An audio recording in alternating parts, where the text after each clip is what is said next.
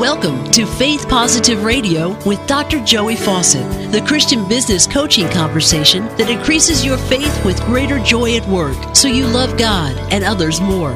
Dr. Joey interviews Christian business professionals just like you to discover their secrets for working faith positive in a negative world. Welcome to Faith Positive Radio with Dr. Joey Faucette. I'm Dr. Joey Faucette. Who gets most of your attention at work? Positive people or your vampires? I'm asking because you're the average of the 5 people that you spend the most time with. Discover how to attract your Faith Positive Dream Team at work. Invite me to speak at your next gathering and you receive the 5 key off-the-resume qualities of your Faith Positive Dream Team. Email info@getpositive.today to reserve the date and time of your next event.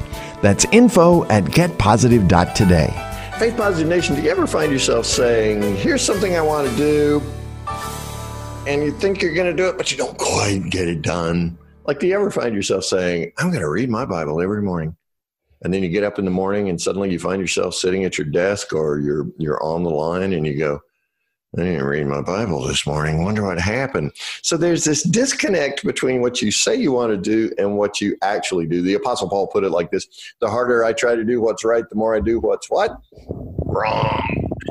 Well, today we're going to fix that for you. You're going to have an amazing opportunity to learn from one of the foremost authorities on neuroscience, biblical scripture, and real-life application stories for making this work. And we are so excited to have her on Faith Positive Radio today. So Faith Positive Nation, help me welcome to Faith Positive Radio, Denise Walsh. Denise, thanks so much for your time and your wisdom today. I'm excited. Absolutely. I'm really excited to be here with you today. Yes. So you're from Michigan. Yeah. Michigan shaped like a hand, and you grew up over here, but now you live over here. If you know anybody from Michigan, you know this is what they always do. You were very proud of ourselves. Yeah, you are. See, I'm from North Carolina, so what I do is I take my shoe off because North Carolina is shaped like a foot, and I show you the shoe where I live. But anyway, you have been around some amazing people and have affected so many people's lives in amazing ways. Over 1 million people have learned with you. Mm-hmm. Godly principles and the best of what we refer to as neuroscience today. And you're a clinical psychologist by trade. Mm-hmm. Wow. So what do you do every day for work? All right. Well, a bit of my story is that I got into clinical psychology because I truly felt like that was where I would best serve the world. Throughout my college years, I was a camp counselor in New York with New York City foster kids. And I just felt this huge pull to love on those who need love. I mean, everybody needs love, right? But I just felt this huge pull. And so psychology was the next step. I felt like, all right, this is the best way to serve people. And so I went to Wheaton, which is right outside Chicago, and got my master's in clinical psychology, and got my first job back in Michigan at a local community mental health. And I was there for about 5 years. I worked, I worked with families, adolescents. I led groups. I went to the jail. I did a lot of work within that field, and quite honly, ended up feeling burnt out at the age of 24. They call it a quarter life crisis. Midlife crisis at 24. Well, it's because you were pouring out, right? Yes. God kept putting you in, foster kids in the inner city of New York, jails. These are high demand places. Mm-hmm. And so you needed some nourishment. Yeah, I did. I felt burnt out, and I was in this space where I was like, I don't know that I want to be here for the next 30 years. I want to serve people, and I know that's what I've been gifted in and called to, but I didn't know that this specific job was where I should be. So I started searching.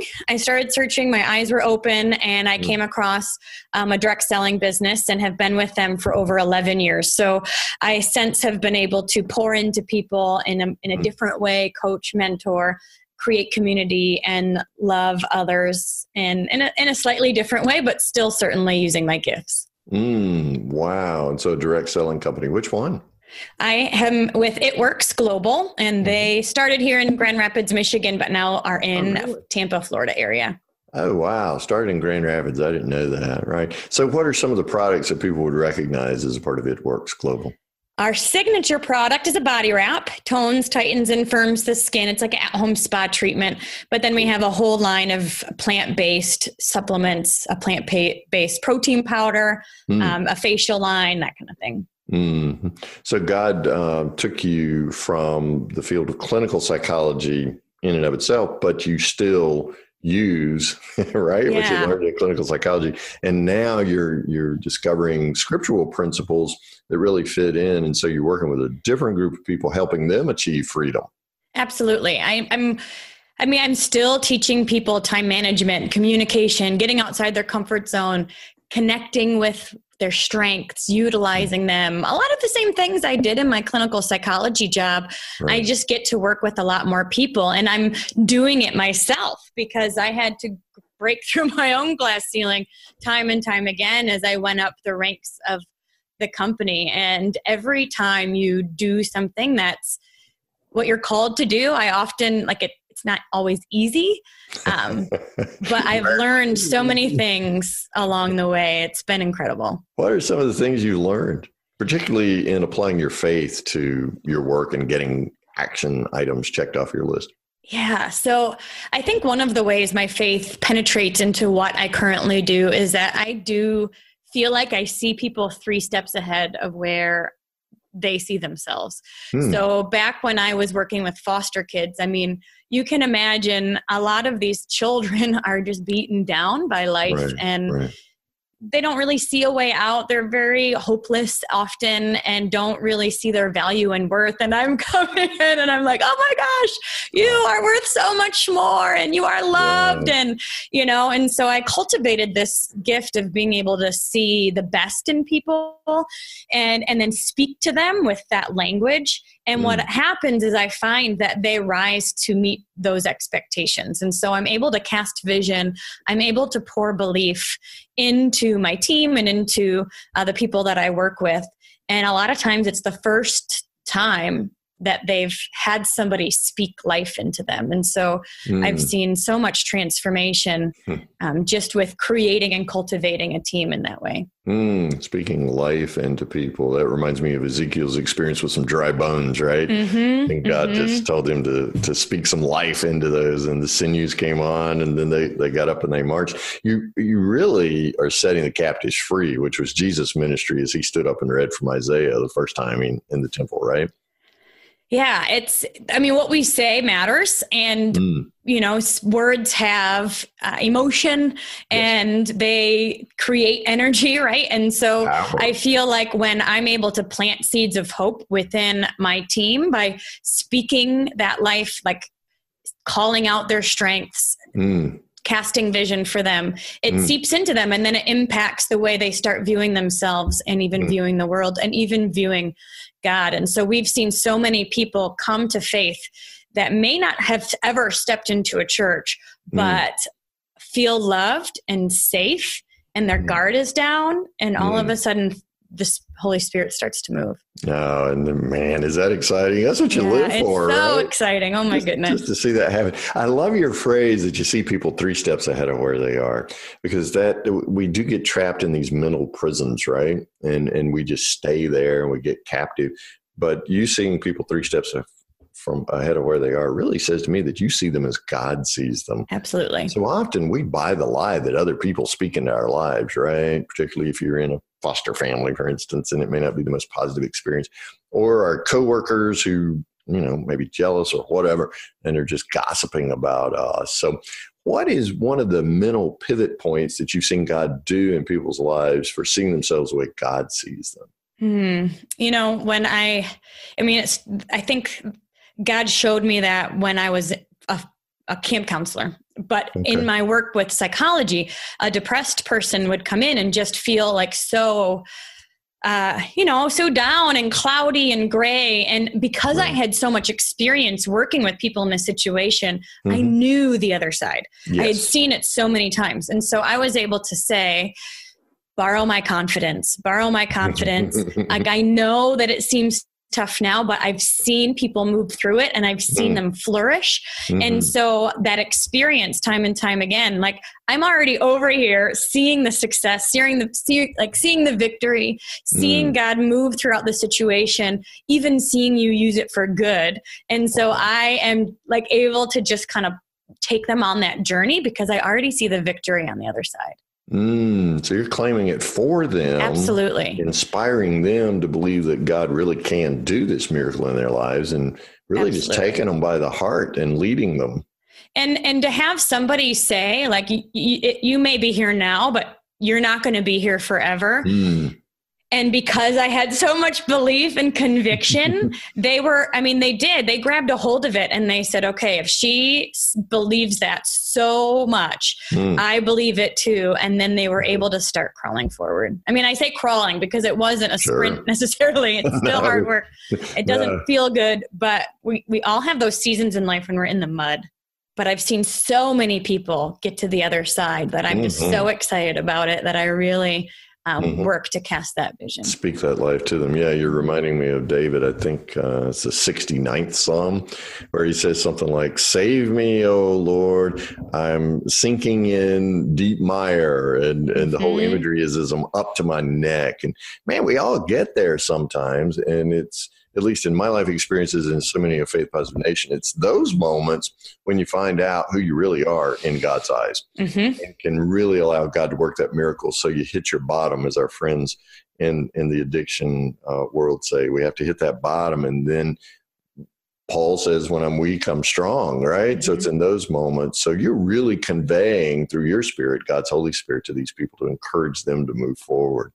You know, I feel like you are in alignment with the Holy Spirit when I'll just be living my life and talking to my team or whatever I'm doing, and people will often say, oh my gosh, I needed to hear that. And or, you didn't know that. Exactly. You know, I'm like, thanks God, I'm just doing my thing. Right. But I feel like part of what I really work to do is, like you said in the beginning, is have that quiet time every morning and to read and to journal and to just like, I feel like my job is to stay in alignment with the Holy Spirit and the rest will flow. Absolutely. So what do you do to keep yourself in alignment? I do have a pretty strong morning routine. I exercise. I get up. Now that my children are older, I've got 2 little boys, ages 7 and 4. So when they're babies, it's not as easy because sleep is golden. But they're so narcissistic when they're babies, right? It's all about them. It is. I know. We're like, what happened to my world? It's over for a while, but it's back now. And so I get up before they do.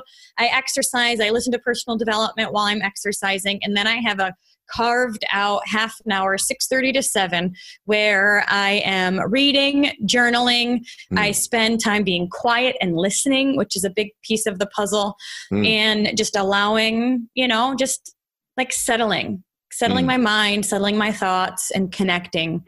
And I really don't start my day until after I have been able to do that, because I can tell a difference on the days that I skip it or I make breakfast instead or, getting kids ready for school. It impacts the rest of my day. I'm not quite as focused in the zone. My mind is a bit more chaotic. And so I really do try to carve out that time. Yeah, the negative world creeps in through distractions and deceptions and things like that. And we're just more vulnerable if we haven't had that personal time in the mornings. I think it's addicting in a positive, healthy way. I really think about it as surrounding myself with the Holy Spirit so that, like you were saying earlier, I speak words and they convey some kind of meaning. And I don't know what it is, but, again, somebody really needed to hear that. So why would you go off into the world without that? Right. What keeps people from, if I know that I benefit from a morning quiet time and getting my thoughts aligned with the Holy Spirit? So I pray for the mind of Christ, for instance. If I know I do better and enjoy my life more and am more effective and give to others better, when I do this, when I pray for the mind of Christ and sit still and listen, why do I not do that? Why is it so hard for us to keep doing it? I think a few things. I think that, like you said, deception, distractions creep in, and we have to guard it. We have to guard our mind and guard our thoughts. Yes. Mm-hmm. And if we don't, then it's very easy to just let life come at us rather than taking it by the reins. Mm-hmm. I think a lot of times we know what to do, but we don't take our control of our calendar. We don't take control of our time or of our thoughts. And so we just let life happen to us.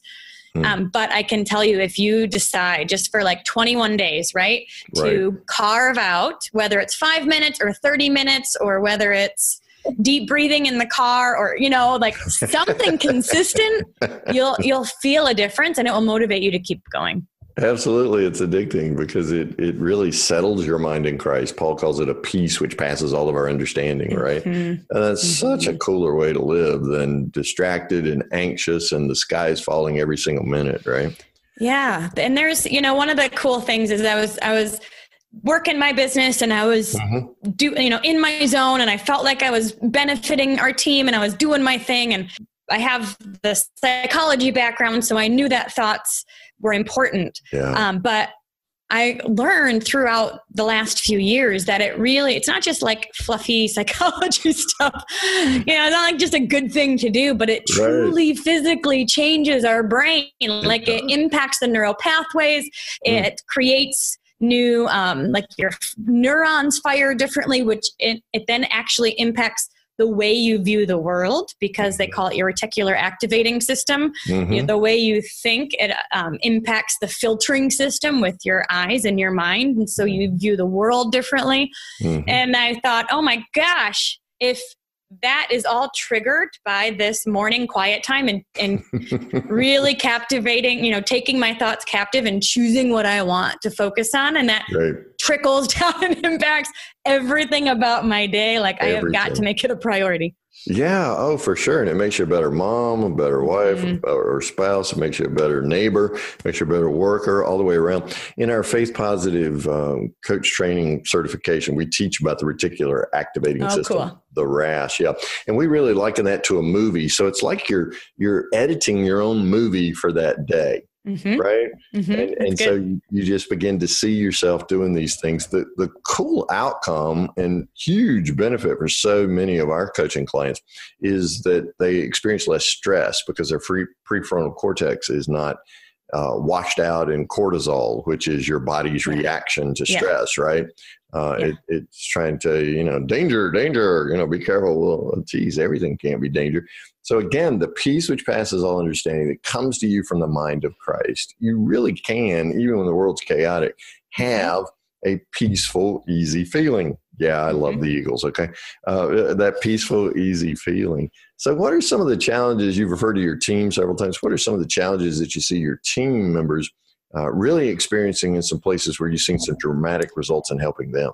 Absolutely. So I find that there are two modes of thinking, right? We have fear-based thoughts and we have faith-based thoughts. And you can say you want something with your mind. Like you can say like I want this goal, or I want to get out of debt, or I want, et cetera, right? But if your heart and your thoughts are still in that anxiety, that fear-based, that negative thinking, it's never going to happen, and you don't quite even believe that it will happen for you, you can say whatever you want. But like internally, your body is radiating like it's not going to happen.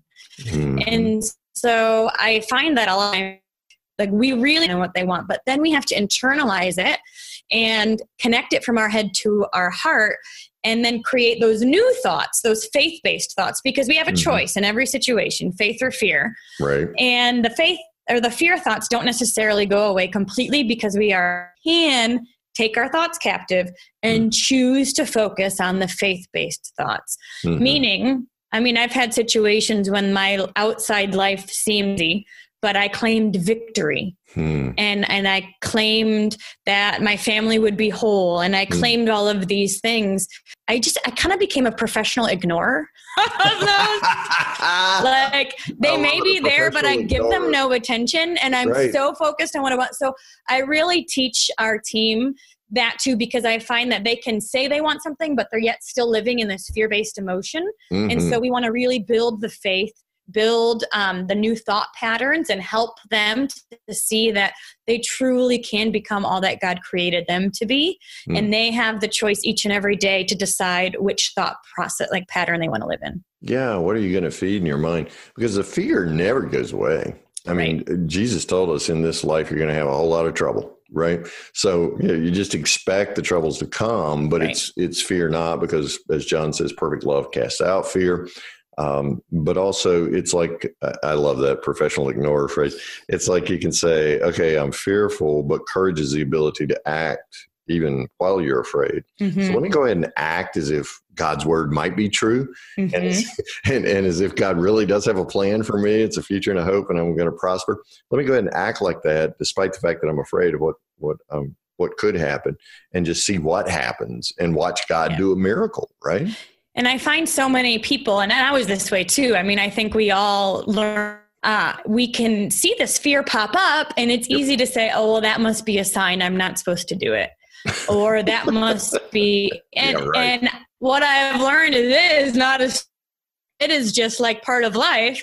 And so I don't take it seriously anymore. And I spend that time really identifying, what does God want me to do? Like, what are the natural strengths I have? What are the exciting things that are bubbling up in my, and they're still here there. But because I'm so excited about it and confident that that's where the Lord is guiding me, that I just don't take it as a sign anymore. I take it as just a piece of the puzzle, and I move on. And it's going to happen. There's nothing personal about it. You just expect adversity.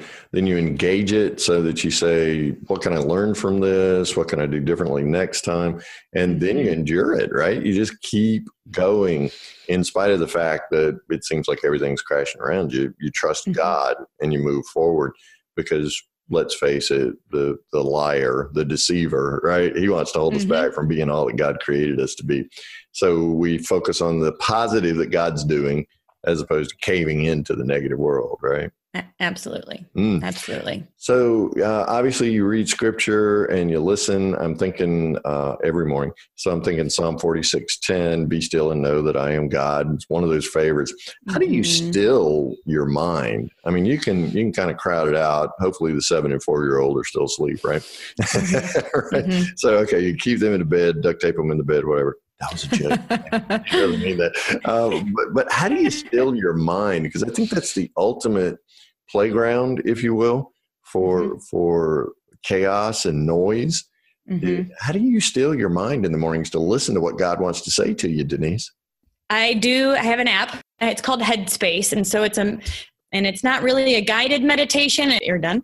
And I do the deep breathing. And then the thoughts, they do come. I mean, I'm not going to be thoughtless, but I just don't spend time on them. So I really just try to slow my thoughts down. It's kind of going from the crazy beta waves to just slowing my thoughts down, so then I can hear what's bubbling up inside. So quiet. And sometimes music is helpful, especially if my boys are in the kitchen, because they're doing their own thing. And so I'll have music in my ears and just kind of close my eyes and settle in and listen. And that's for about 10 minutes. And then I start journaling after that. And I find that and that's when I journal and read, is once I've kind of settled in, then my mind is in the right space and I feel like I hear a lot better. So, it's relaxing just thinking about it. Just talking about it makes you feel better, right? Releasing some serotonin and dopamines in your brain. You feel better already, right? Yeah. Well, it is a beautiful thing to be able to focus on the mind of Christ and to know that you're not in this world alone, that you really can increase your faith, that you can have greater joy at work, right? And that you can love God and others more, even those people who may be kind of difficult to love at work, right? Denise, somebody in Faith Positive Nation is going to want to reach out to you, and somebody's going to want to know your favorite Bible verse. So have you got a favorite Bible verse or passage you can share with us? I have a life verse. This is something that stuck with me when I was a child, and it's because of the hymn, Here I Am, Lord. I grew up in a Methodist church and knew all of the hymns, right? And so Isaiah 6:8 says, "Then I heard the voice of the Lord saying, 'Whom shall I send? Who will go for us?' And I said, 'Here I am, send me.'" And I feel like even as a high schooler, I was like, "I'm here, send me. I want to do it. Like, I'm all in. Like, tell me what you want to do." You know, I just felt like I was always like, here I am. I'm ready. I'm showing up 100%. I'm all in. And so I've kind of adopted that as my life verse, saying yes to the next step, even if it scares me. Yeah. Going to camp was scary. I just recently to an elite training coach thing, and I signed up, and then I go, "Oh crap, what did I just do?" And I think that's just like the door opening, and I say yes, and I walk through, and I go, "Oh dear, that's scary." But doing it by myself or whatever the case may be, I've just always said yes to the next thing, even if there was a bit of fear. But then every single year I choose a word and a verse to go along with that word. And this year my word is greater. So I have it like on my, what's it called, wallpaper. Yeah. I have it on my house, and the verse that connects with that is John 14:12. And it says, "Very truly I tell you, whoever believes in me will do the works I have been doing, and they will do even greater things than these, because I am going to the Father."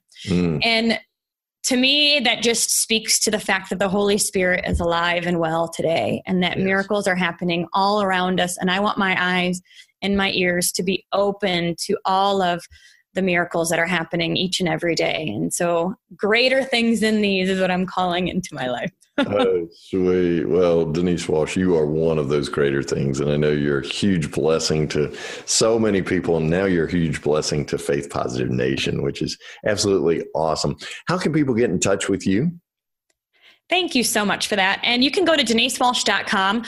I recently wrote a workbook. That's the psychologist in me. Like, we're not just going to talk about it. We're going to do it right now. Absolutely. And it combines science and scripture, because what I'm learning is science is confirming what scripture has always taught us. And through my own story, I've seen it over and over and over again, not just with myself, but with people all around me. And so it takes people on a journey of really identifying, what is it that I want? What are my natural strengths, trusting my gut, growing my intuition, growing my listening ears to the Holy Spirit, identifying your 7 areas of life and like what a dream day would look like, and then how to implement that into your life. And so I say we can have dream 10. So on a scale of 1 to 10, right? All 7 areas can be a 10 at the same time. And I truly believe that we can thrive in all areas. And so it's called the Dream Life Workbook. And if you go to denisewalsh.com, it will be coming out, and you'll be get an early bird discount code sent to you when you join the email list. We'll blast that list as soon as it's available. And I am so excited because we do webinars. To read, it's really, really exciting. Oh, sweet. Thank you. So that's denisewalsh.com. And that's in your episode copy right here on our website at getpositive.today. And also it's on YouTube and all the other iTunes, the amazing places that we have the opportunity to share Faith Positive Radio. So it's denisewalsh.com. Make sure you get there and get your copy of The Dream Life so that you can redefine your reality and achieve your dreams. Denise, thank you so much. We appreciate your wisdom today, the time, the passion that you bring to the pursuits that God places before you. And we just pray God's blessings on you, those 2 incredible little boys of yours, and your entire family, all that you touch. May God bless you and just enrich your mind and heart in ways that only He can. Thank you, Denise. Thank you so much. It's been an honor. Thanks for listening to Faith Positive Radio, the Christian business coaching conversation that increases your faith with greater joy at work so you love God and others more. Suggest guests and ask questions when you email Dr. Joey at info@getpositive.today. And be sure to get your free gift of the 5 positive business conversations to have today coaching program at getpositive.today. Until next time, may God bless you with everything your heart can hope for and more than your mind can imagine.